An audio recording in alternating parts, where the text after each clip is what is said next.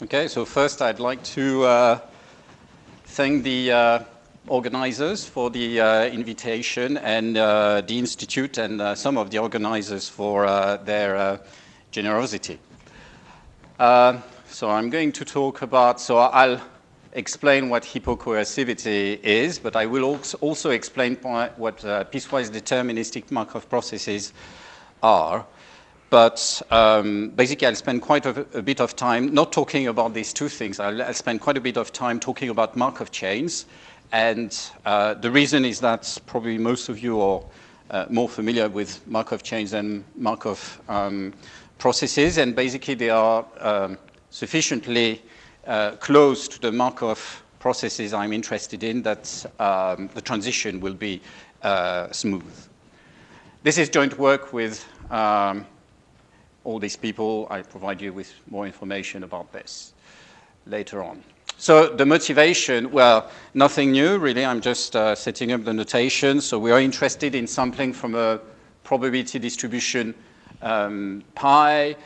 There are many reasons why we may be interested in this. So, for example, computing expectations. And I'm going to focus first on Markov chain Monte Carlo methods. If you're not familiar with these methods, the idea is that you're going to try to sample simulation realizations of a Markov chain which have some properties, right? So I is the iteration you're considering your Markov chain at.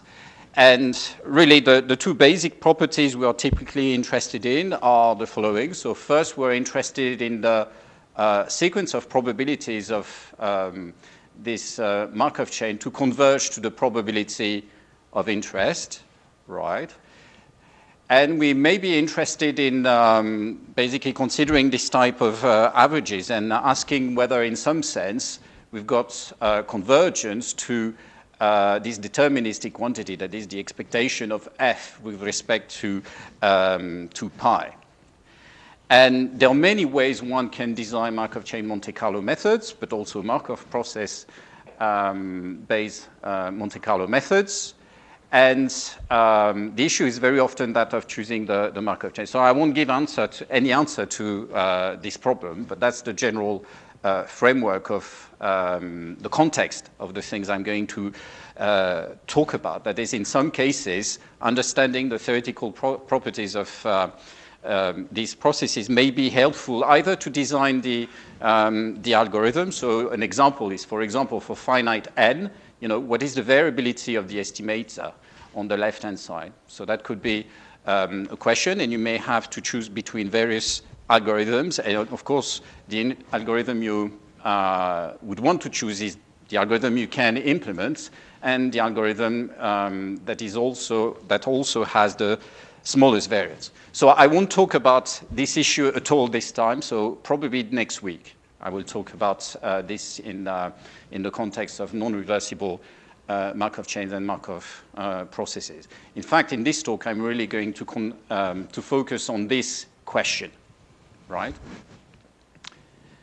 So very briefly, most Markov chain Monte Carlo methods that we've been using so far are not necessarily reversible, but they rely on building blocks that are reversible. And some of the algorithms are completely reversible. And for various reasons, reversibility has played a very important role in Markov chain Monte Carlo methods. At a theoretical level, there are numerous theoretical results. So that's somehow a probabilist or functional analyst paradise to work on Markov chain Monte Carlo methods when they are reversible. But it turns out that in practice, reversibility is not necessarily a desirable property. And I'll show you some toy examples that illustrate why this may not be a good idea. And recently, there's been a renewed interest in designing algorithms which rely on non-reversible Markov chains or not non-reversible Markov processes. Okay, but far less is understood about these processes. So the presentation is mainly about reviewing existing results for some non-reversible Markov chains, and in fact, Markov chains on discrete spaces, really, and some novel results on their continuous counterparts. Okay, so here everything can be continuous in this scenario. Okay, so I'll start with basically so the discrete time setup, that is Markov chains. So just in case you had never heard of the Metropolis Hastings algorithm, so we are interested in sampling from a distribution pi defined on some probability space. And in order to design a Metropolis Hastings update, the first thing you need is you need to choose a family of probability distribution that I will refer to as the proposal distribution. So for any x, you define a probability distribution, and then the Metropolis Hastings probability transition, which I will denote in this way, proceeds as follows algorithmically. So given that you're at x in the state space, you're going to propose a possible transition to z according to qx, right? You're going to compute this acceptance probability. So this is less than 1, and you've got to compute this ratio in here. And then with probability alpha, which is given by this, basically you're going to decide that your y, where you're going to, is a z, the proposed samples. Otherwise, you're going to reject and stay where you were. Right? So what can easily establish in this scenario is that we've got this property, okay? So that's the detailed balance, and basically what you're saying is that at equilibrium, the probability of being at x and going to y is the same as the probability of being at y and going back to x, right? So this automatically ensures that pi is left invariant. And it also implies that basically if you consider the process at equilibrium, then if you revert time, basically the process is the same distribution, right? So hence the reversibility terminology. So now I'm going to move on slowly towards a type of non-reversible Markov chain Monte Carlo method, and I'm going to do it with really a toy example, which is easy to generalize, okay, but captures really what is important about most known non-reversible Markov chain Monte Carlo methods, right? So here we're going to say that the space on which our probability distribution lives is Z, the set of integers, and this is what the random walk Metropolis algorithm is going to look like in this scenario. So now that we are assume that you're at X, what you're going to do is that you're going to propose either to go to the left or to the right with a probability a half. Okay, so that's what we are saying here. You compute the acceptance ratio, which in this case takes this very simple form, and you accept or reject the move to X plus V with this probability, right? So that's still reversible and still satisfies this identity. And the thing that is not nice about this, so apart from the fact that basically the set of, if you like, the set of reversible Markov chain is probably smaller than the set of Markov chains, right? It's a subset. So basically you've got less degrees of freedom. Another thing which was the motivation actually for early work in non-reversible Markov chain is this, that is basically at equilibrium, right? If you go to y, well, if you've gone to y, it was probable, right? But you've got this identity, so it's also probable that you will go back, right? So that's not a nice behavior because you've already visited x in this scenario. Okay, so just something that I'm going to exploit in the next slide, but there was a space constraint. So very often, if you're not familiar with this idea, a strategy to sample from pi, which may be very helpful, consists of sampling from another convenient distribution mu, right, which is such that when you sample from mu, you can recover sample from pi. So the simplest example, and that's what I'm going to exploit here, is the scenario where pi is a marginal of mu, okay? Because you just ignore the components that are of no interest, and if you sample from mu, you're sampling from pi. So I'm going to exploit this. Okay, and I'm going to introduce something that looks like the random walk metropolis, but is slightly different, right? And it addresses the backtracking problem. So this algorithm works even if X is RD or can be, you can consider more general scenarios, okay, but this is sufficient to illustrate the main idea, okay?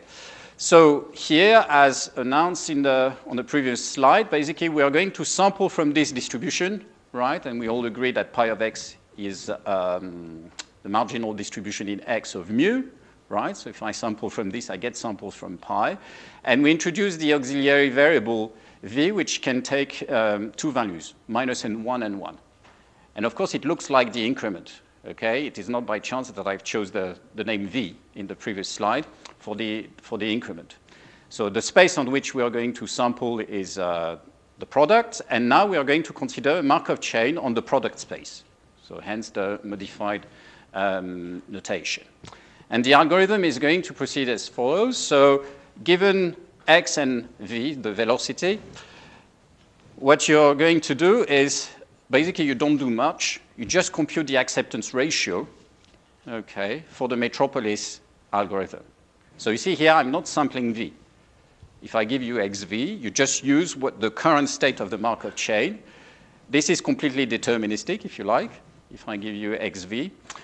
And depending on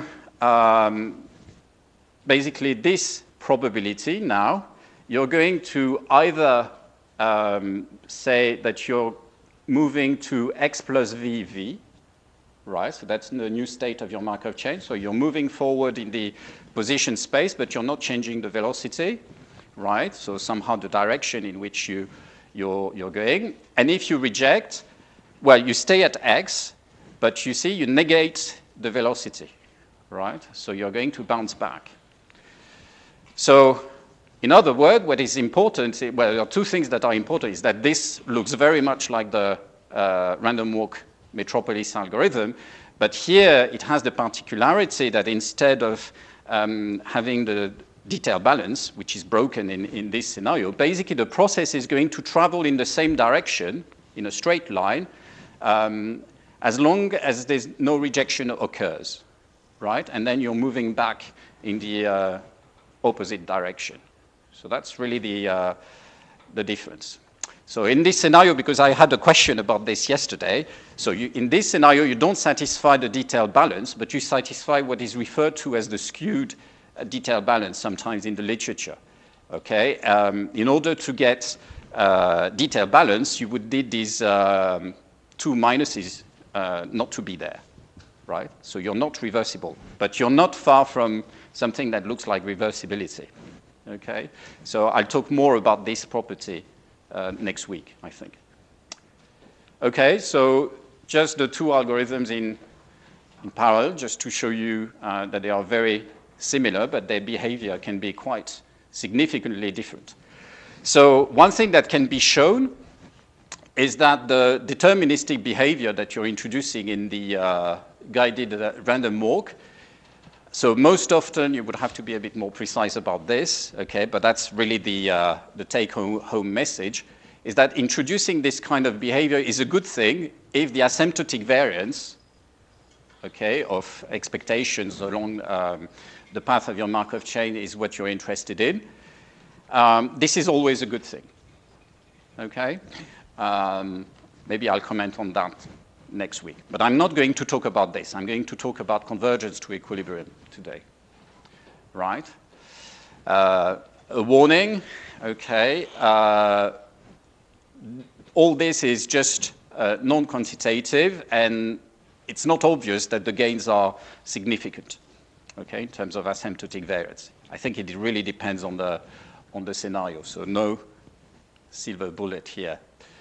Okay, convergence to equilibrium. So that was, I think, the primary motivation for interest, in particular in the statistical literature or probability literature for this type of algorithms, okay?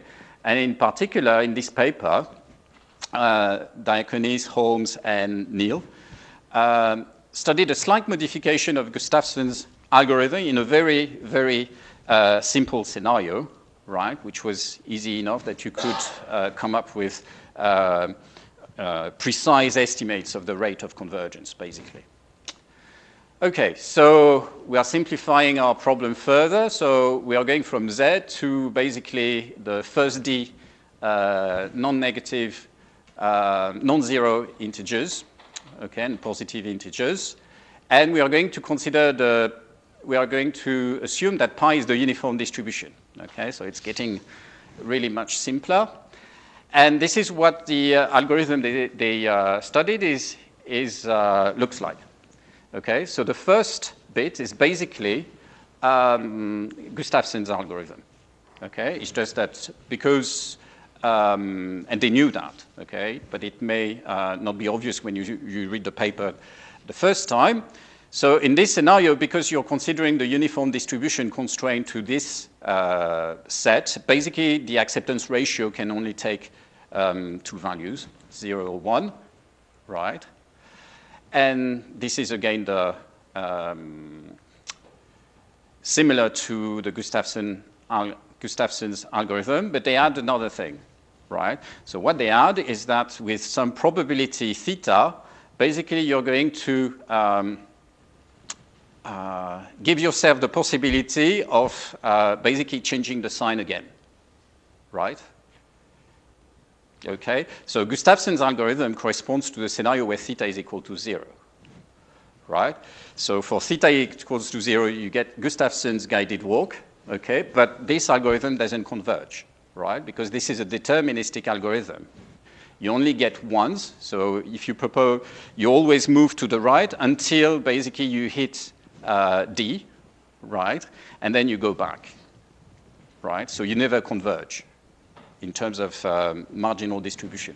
Of course, in terms of averaging, that's super good, right? And that's not unrelated to what the results I was referring to earlier, okay?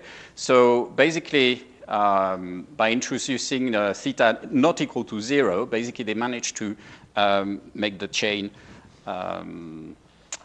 irreducible, right? So that's just a copy of the previous slide. And one may ask various questions. So does this converge faster than the reversible counterpart, okay, than the random walk metropolis, which in this case will turn out to be just a standard random walk, right? And what is the complexity required of the algorithm to achieve a set precision epsilon? Okay, so I'm asking you to produce samples whose distribution is within epsilon of pi, right? How many iterations are needed?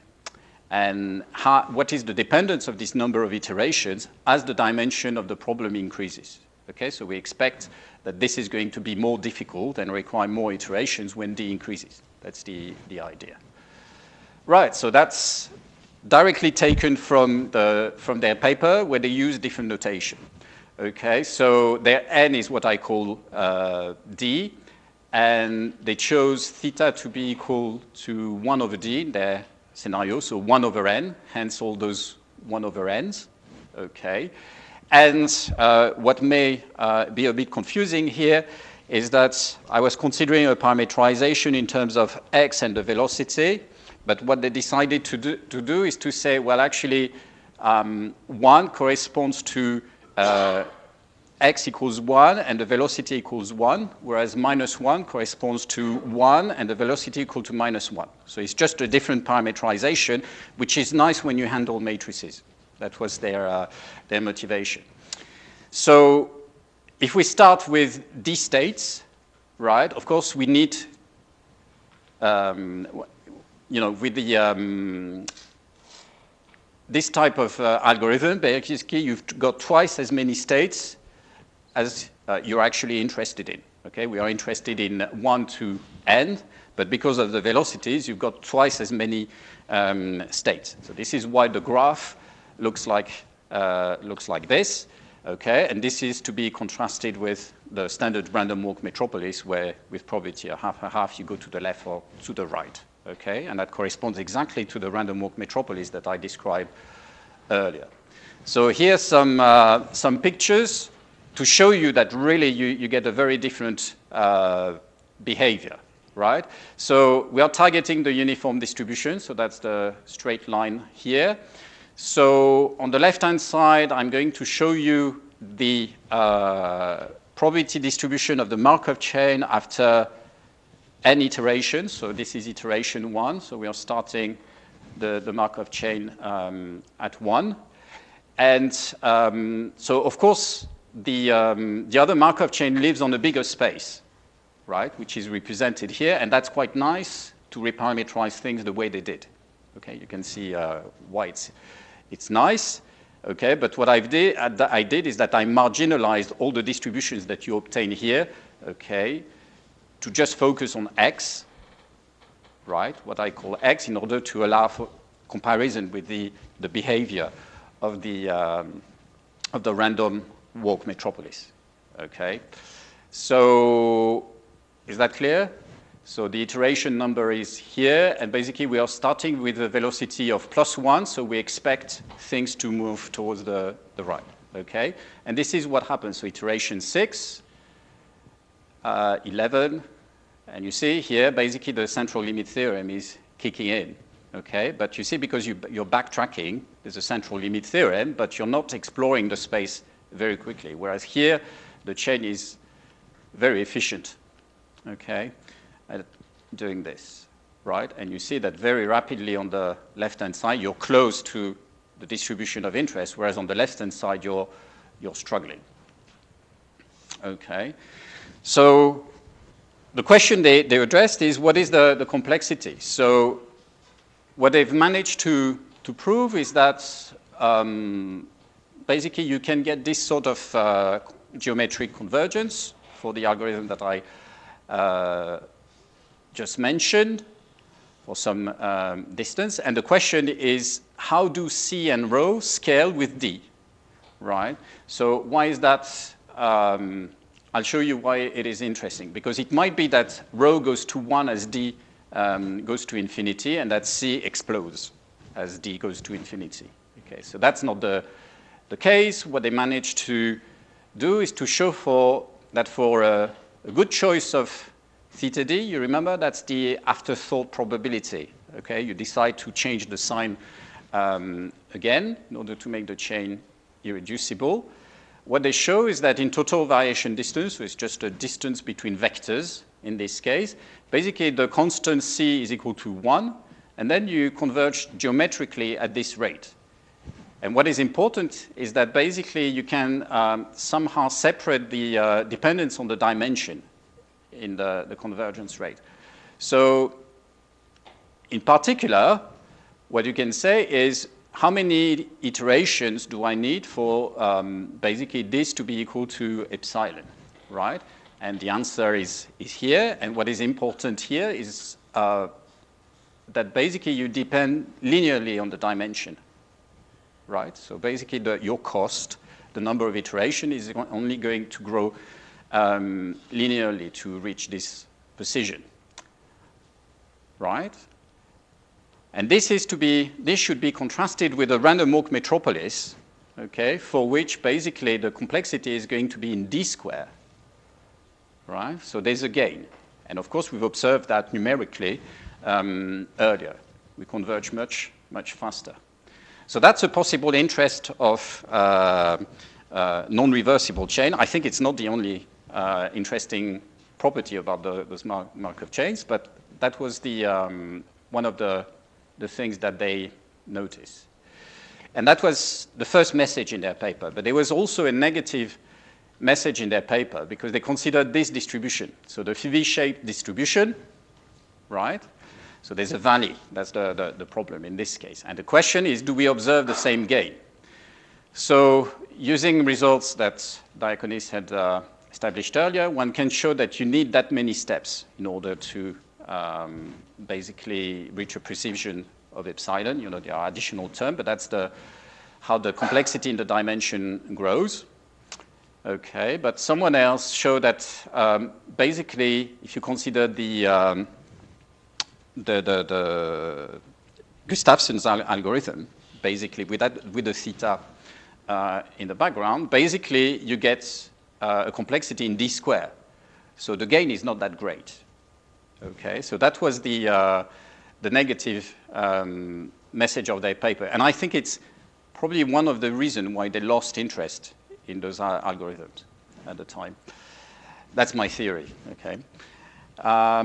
However, so there's a paper, and I haven't checked the proof, but I bet it's all correct, who says that basically if your distribution is log concave, then you still get a complexity that is linear in D, right? So basically it looks like these algorithms are not very good at crossing values, okay? But if you can go as far as you can and that this is an interesting to do, it seems that this is the right thing to do. So I won't dwell on this too much because I'd like to talk about other things. I'm going to move on to basically the continuous time version of all this. And unfortunately, we don't have as clear conclusions as Diaconis and his collaborators in those papers, but there are some things that look similar, at least at a superficial level. So first, I will start talking about PDMP, piecewise deterministic Markov processes. So now we are moving from the discrete time setup to the continuous time setup. And informally, so what are PDMP? So again, we are going to try to sample from, so it's very similar to the Gustafson algorithm, and there are actually close connections between the continuous time and the discrete time algorithms. So we are again going to sample from an extended distribution with pi as a marginal. And here we've got a velocity which is not necessarily discrete valued. It's distributed some nu which should satisfy some properties that I will refer to later on. And these processes, they've got the following properties. So first, there's something deterministic about them. So that is xtvt is going to follow a deterministic, so this A shouldn't be here, it's going to follow deterministic trajectories for random times, for random time intervals. Okay, so between some tk minus 1 and tk, which will be random, you're going to follow a deterministic trajectory, right? And I will refer to these times as event times. So there are some events that are triggered somehow. And at some random times, something is going to happen. So basically, the deterministic trajectories are going to stop. You're going to say that xt is the limit of what your deterministic trajectory is, okay, when you go to tk. And the velocity is updated, right? And there are many degrees of freedom here about how you can do about this, and I try to provide you with an overview, a synthetic overview of how this works that covers many of the algorithms, and the message will be that basically our results hold for that class of algorithms, okay? So we cover many cases at once. So this is a high-level review of how this works. So I'm going to introduce additional notation. So minus log of pi is going to be up to a constant denoted u of x, right? And I'll do the same thing for the other distribution. So by the way, I didn't talk about densities and whatever, but in both scenarios, I'm dealing with the densities. So here it's typically the Lebesgue measure, and here it depends. Okay, so there are various scenarios here, but really that's not the issue. That's very easy to handle. Okay, so the deterministic trajectories are defined as solutions of an ODE. That's the standard scenario, and in fact, actually, I think all the PDMPs I know of, basically they can be thought of as being the the solutions to Hamilton's equation for some potential, right? So it doesn't have to be the potential you're actually interested in, right? So, for example, if you, so let's go through some examples, and I'll show you some pictures at some point. So you can decide that basically your deterministic trajectory is going to follow the contours of the ISO contours of the distribution you're interested in. Okay, that's the simplest scenario. Another thing you can do is that basically you can say that your potential is 0. So somehow you think about a uniform measure. KV is more or less arbitrary. And basically what happens in this case is that you follow straight lines in the position space, and V remains constant, right? So that's purely deterministic. And basically any compatible combination of these two things can be used, right? So there are many possibilities here, and I won't go through them. That wouldn't be too interesting. What about the events? So that are going to determine basically the probability distributions of the T, the intervals I was talking about. Basically, they follow a non-homogeneous Poisson process with some intensity lambda xv. I'll get back to how you should choose this thing later on. And basically, this is going to be the distribution of your Ti conditional on the past. Okay, so it's of this form, and I call this a non-homogeneous Poisson process. Right. So what about the update for the velocities, where there are many ways you can do that again, but again, we are going to focus on something that doesn't cover all the possibilities, but covers many known possibilities in a one framework. So what we are going to assume is that basically the updates are going to be a mixture of, on the one hand, deterministic updates of this type, right? So you need to define some nk, so unit vectors, and I'll show you some examples in a few slides. And basically, so the updates here, they just correspond to reflections through hyperplanes that are orthogonal to the nk. So that's going to be the general theme. And there's another update. Basically, you may be, if you can sample from nu, the distribution of the velocity at equilibrium, okay. Another possible update is going to be this one. So you just refresh the velocity from the distribution of interest. I will denote pi the corresponding operator. We can also treat the scenario where the update is a Hochstein-Uhlenbeck process and everything, but I'm not covering this in this talk at all. I'm far less interested in this, but some people are. Okay, and the way you're going to choose your updates is according to a probability on the update number. Okay, so the number here corresponds to the k here, and the scenario where where m equals to 0 corresponds to 2. Basically, you refresh. And basically, this is parameterized in this way, and of course, you can think of this as being intensities of a Poisson process. Okay? Right? So I'll tell you more about the choice of nks in a few slides. Okay, so just to summarize, this is what a PDMP is going to look like. You initialize, you assume that you've reached time Ti minus 1, you draw Ti, okay, from this distribution, and I assume that we can do this here. So we are in the scenario where the auxiliary potential is 0, so we follow a straight line, right, up to time Ti, if you like. So that's how we define xti. Then we draw, according to some probability, basically the way we are going to update the velocity. So either we refresh or we use a deterministic update of this form, which is a reflection through a plane, right? And for those of you who know about this algorithm, this covers the zigzag, the bouncy particle samplers and variations around this thing.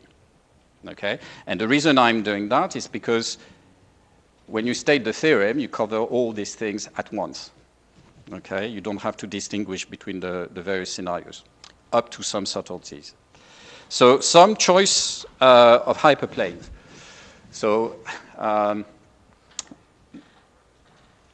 I will refer to PT, to the probability of the process at time t, given that we started at x naught v naught. I will refer to this in using this notation, so that's fairly standard. So one choice of n. So basically here you don't have to make any choice. So that's the scenario where we are going to follow the deterministic trajectory is going to follow the contour of the distribution you're targeting, basically, right? So that's what I'm saying here. And this is a scenario basically where you don't need to define your vector n's, okay? Because basically there's no need for any reflection. The only thing that you're going to do is that you're going to resample your velocities afresh, okay, from time to time, at random times. And one possible choice is, well, is to say that you're going to do this with a constant rate, right? So here is, so you understand why I didn't do art. So this is, these are the contours of the joint distribution mu, right? So here we've got the x's, here the v's. And basically what happens, you're at xti minus 1, vti minus 1 here. You follow the contour for some random time, right? You can define xti here, but you cannot define vti. And then what you're going to do is that you're going to resample v, okay? So x remains constant, and then you change contour. And from here, basically, you're going to keep moving. Right? That's it. So another example, which is less obvious, so is the one-dimensional zigzag. So here the x is the real line, and v can take two values, minus 1, 1, right? We're going to consider this scenario. So we follow straight lines. V remains constant when the deterministic behavior kicks in. And here, basically, the k is capital K is equal to 1, so we just define one normal, if you like, and basically it's going to be basically the sign of the derivative, right? Okay, so one can specify an intensity that makes it all work. In particular, you leave the distribution invariant, and this is what this looks like, right? So basically, that's your target distribution pi this time. It's not mu. And basically, nx, you see, points to the right when you increase and points to the left when you decrease. And so I thought a bit about this. I realized writing the talk that a hyperplane for a line is a point. Okay, I had never realized that. And basically, what it says is that basically, let's assume you're traveling to the right, for example, okay, a reflection around a point where you just negate, right, whatever you're doing. So that's exactly this scenario. So you can consider the plane version of the particle bouncy sampler. So that's more straightforward. So again, we follow straight lines. And here, basically, the k is equal to 1 again, and the normal is basically the direction of the gradient. Okay, you can define a proper intensity in this scenario, and this is what it looks like. So these are the contours of pi, right? And so this is xti. This is your velocity before you've reached time ti. So that was vti minus 1. Remember, it was constant. Your normal is in that direction, okay? The hyperplane, which is a line here, is here. So basically, you just reflect, right? So now the multidimensional zigzag process. So here we are in RD. V can takes these values, and here the normals are of this form. So basically, you just look in each direction. You look at the gradient, and you look at basically the sign of your gradient in all directions. And here, so you need the sign, and then you multiply by EK, where EK is the canonical basis, right? So what I mean by canonical basis, so here we've got the contours of pi. This is the direction x1, direction x2. These are the two canonical vectors, so they are unique vectors. And here things are a bit more complicated. So this is xti minus 1.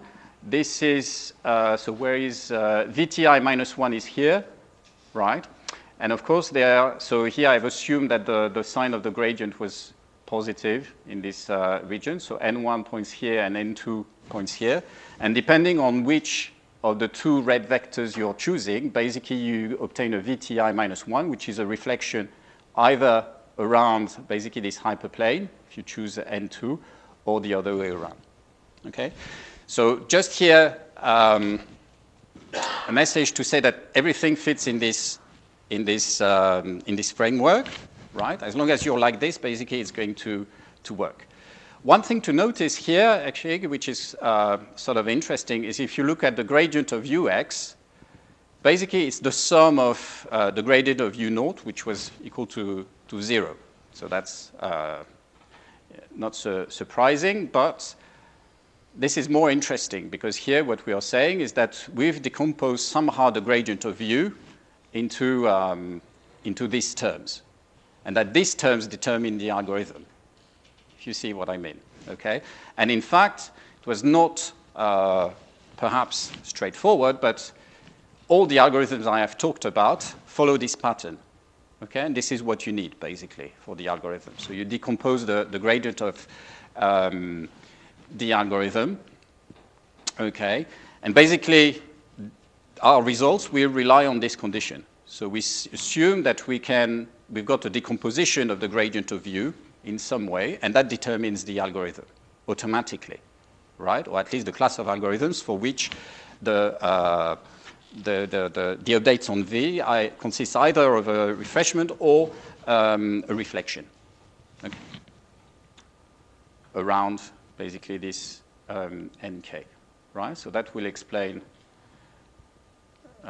things a bit, okay? And of course, this property has been exploited, but not in the way we've shown in other scenarios. So for example, there are scenarios where u of x is of this form. So of course, the gradient is basically the sum of the gradients of the ui's. And it might be that in some scenarios, you can define algorithms that are computationally efficient. And in this case, your nk is defined in this way, right? Okay. And of course, an observation that has been made in the past is that basically it may be that you cannot solve Hamilton's equation for the distribution of interest, but for some auxiliary distribution, you can do it. And in this case, kappa k is equal to 1, and f1 should be taken of this form. And you see that the sum basically of your f1 and the gradient of u naught is u, right? So this had been noticed in the past, but the connection with the zigzag was not. Of course, it was there in the background, but it was not as explicit. And by the way, what this suggests is that basically you can choose nks, any basis, something that is a basis in your space, and you project your gradient on that basis. You've got that property automatically, and you've defined an algorithm. Okay, I don't know if it's useful, but it's sort of interesting, right? And there are infinitely many combinations.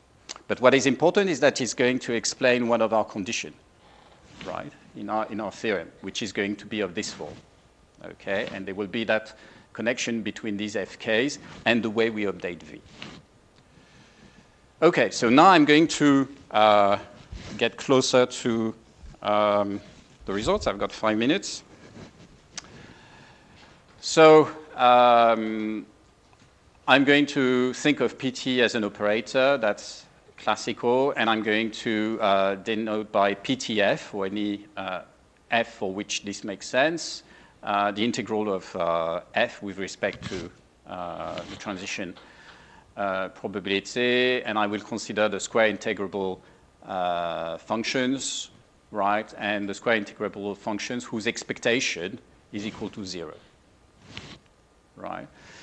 One thing that is maybe important if I talk about I've got time to talk about the bonus later on, we can introduce this inner product, okay, which is just for two functions, the integral of the product of the two functions integrated with respect to the distribution of interest. So Z consists of X and V in our scenario.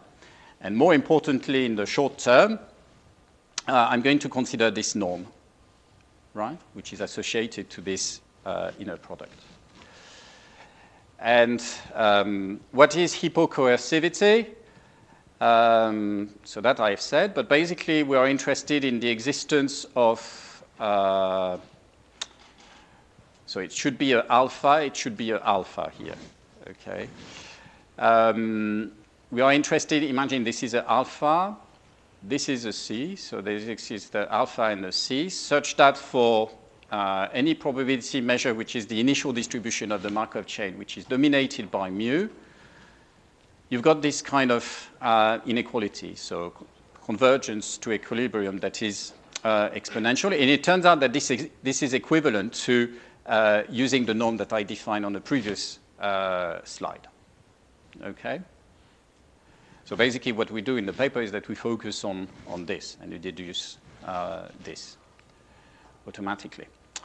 So surprisingly, for the type of process we are talking about, and not just PDMPs, okay? The PDMPs, they've got other cousins that were of interest to these people as well. There have not been that many results until relatively recently. So don't worry, the people who understand can tell you what the joke is tonight at the pub. So now what I'm going to talk about is really work with these people. Okay? So we need some assumptions. And really, I'm going to focus on the main assumption. There are various technical assumptions that are there so that you can do the calculations, but they are not really harmful. So I'm focusing on really what seems to be really important. So of course, you've got to characterize your probability distribution. So C2 is to allow you to do calculations. We need this property. So basically, the Hessian of the energy is basically not too negative. Right, so that's not too harmful. One can relax the assumption, but it leads to more complex calculation, but it's possible, right? The important one is this one. So we need this condition, and I'll get back to this for a moment. But actually, this plays a very important role for diffusions, for Langevin diffusion, right?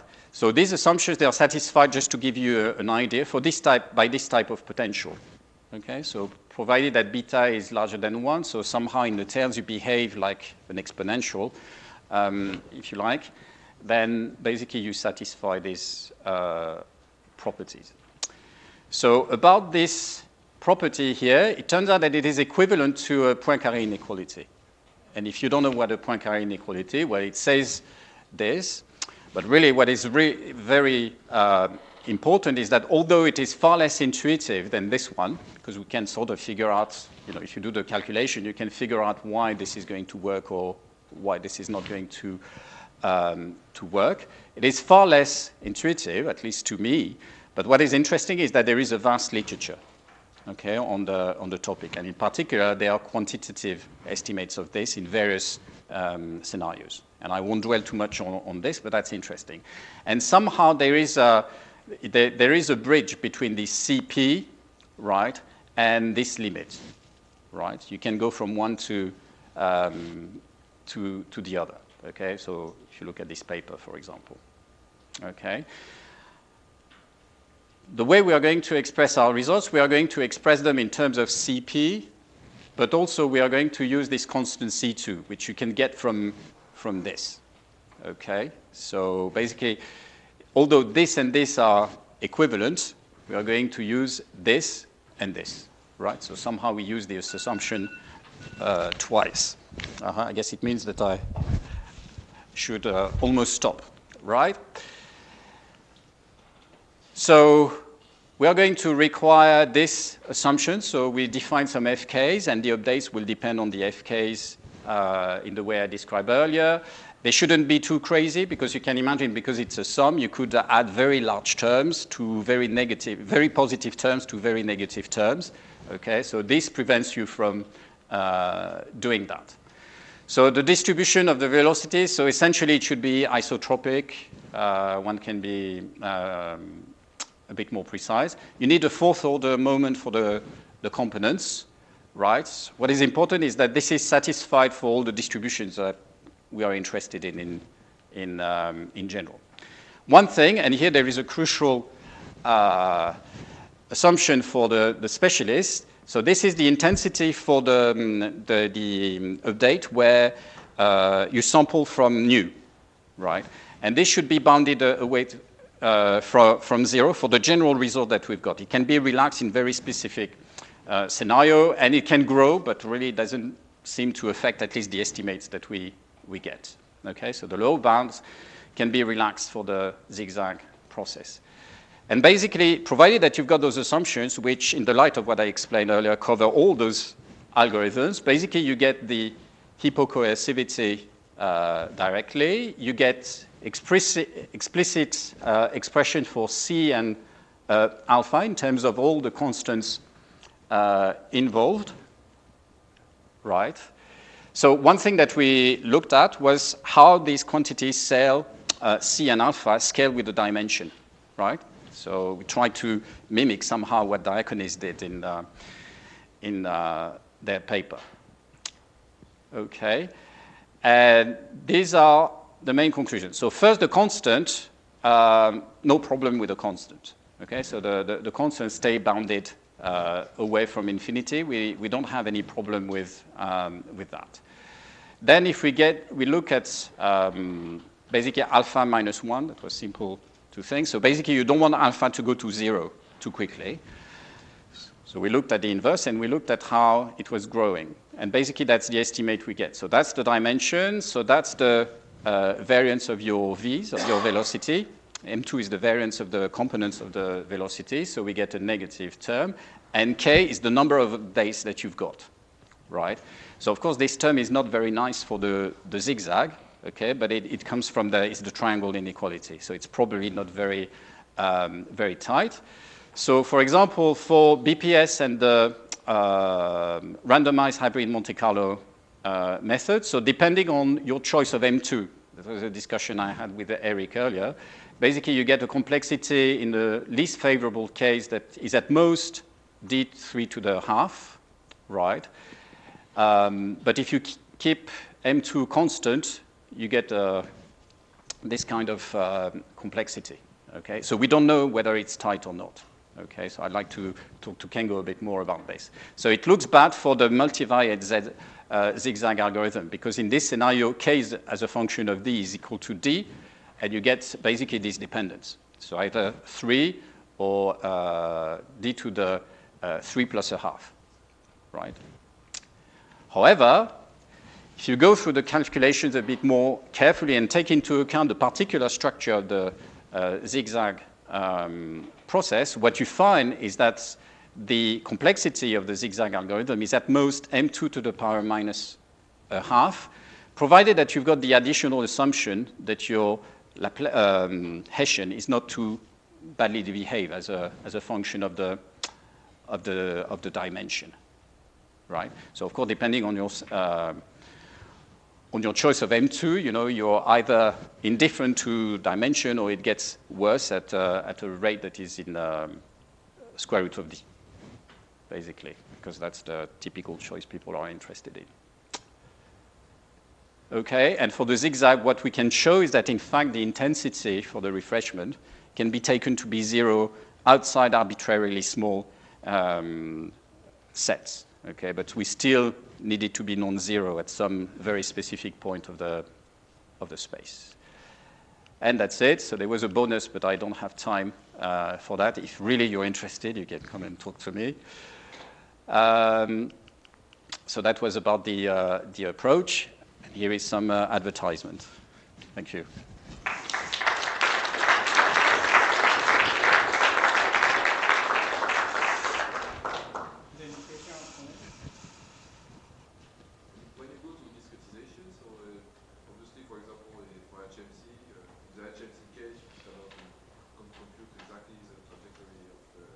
Yeah. So, in fact, as soon as you introduce discretization, you completely change the behavior. Yeah. So that we haven't looked at yet. Another question. So I think for the Christophe method and the diaconus generalization of that, you can consider that a composition of reversible transitions. But by the composition, it becomes non-reversible. Yes, absolutely, yeah. Are these more general constructs? Could they also be considered a composition of reversible transitions? Or, No. Here, basically, one of the elements of your composition is very specific. It has very specific properties. So I don't think so, but I don't know the real answer to your question.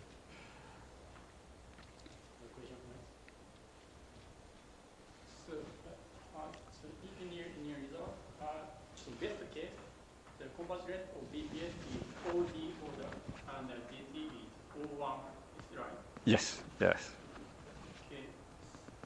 And the second question, is it possible to apply lambda 0 proportional to, say, square root of D? Is it possible? Lambda 0 proportional to square root of D. Yes, you can. Actually, you can, yeah. So does it change the rate of composite? No, it doesn't change the rate. So basically, that's what is surprising with underline lambda in a notation, is that basically it doesn't affect the rate. Okay, but you shouldn't take it too large as a function of D. Otherwise, you get a penalty. At least, I mean, all these are bounds on things, okay? So we don't know whether they are tight.